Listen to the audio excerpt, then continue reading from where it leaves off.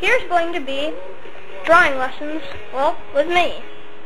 So far, my first drawing lessons is going to be known as the how to keep basic essentials for drawing.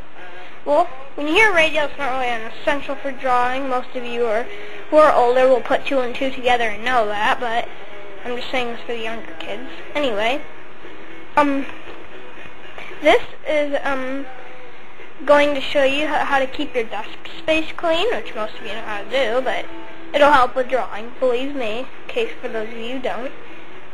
I'm putting the radio on, you know, in case there's those long, boring parts to show you stupid things, but anyway, sorry if I'm looking away from the camera. I got a lot of stuff. Kind of reorganizing a little bit my papers, things like that. Anyway, one of the things, when you see my binder of painting techniques or whatever that I hand-painted, or that I painted with stencils, the Viking with the rest of it hand-painted, is just because, that's what I'm putting the camera on for showing you the parts that are in this way. Like, for instance, I'll show you. We're doing that, stuff like that. Of course, I can always turn it around, but I like to do this. Anyway, to the real movie now. So I'm done introducing myself and telling you about some new things. I'll show you my desk from a little bit far away. If you see blankets over some stuff, that's just my computer stuff. You know, kind of keeping it from being dusted. The stuffed animals I have up there because they're kind of cool looking. Now we're going to go look at some close-ups of this whole nice desk space. Okay. The first essential we'll be talking about is having a clean sheet of paper.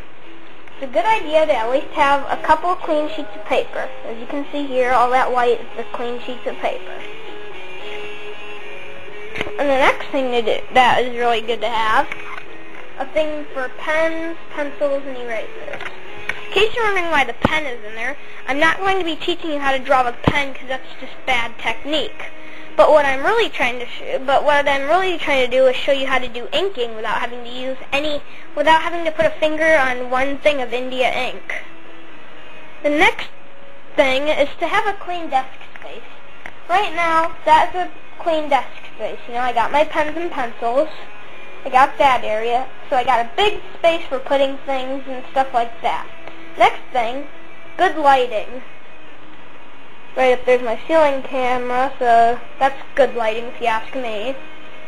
But anyway, that is all I really have to say about the drawing essentials and stuff like that. And stuff. Well, in the next lesson, I will be teaching you how to do good pencil sketchings before you can do the real good things like fixing stuff and using pen. Thank you. Goodbye. And I can't wait to see you guys again. Bye.